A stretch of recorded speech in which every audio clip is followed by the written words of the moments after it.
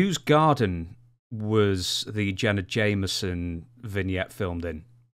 That was Bruce Pritchard's house. Yeah, that was Bruce Pritchard's house. Now, from what I understand, you know, his wife was there and everything. And at the time, I thought everything was cool. I thought, you know, hey, this is strictly business, and they all get it. They all know it. It's strictly business.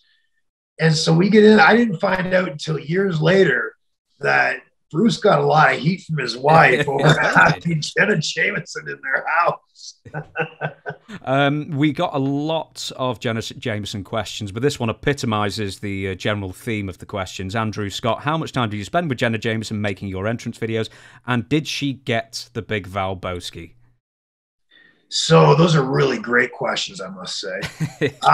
Really, it was just a one-day shoot. We spent pretty much, I'm saying, 3/4 of the day together. We did a bunch of different vignettes. Most of them never made it because Vince just decided that was going too far with her on there, and they only put her in a few small things. But we did a lot of recording.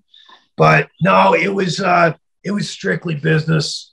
You know, my goal was to get these done in time so I can catch my flight and get back to Mexico and continue on with my gig down there. And so, yeah, we were just trying to get the videos done as quickly as possible and get all the vignettes in the can. So it was as business could be.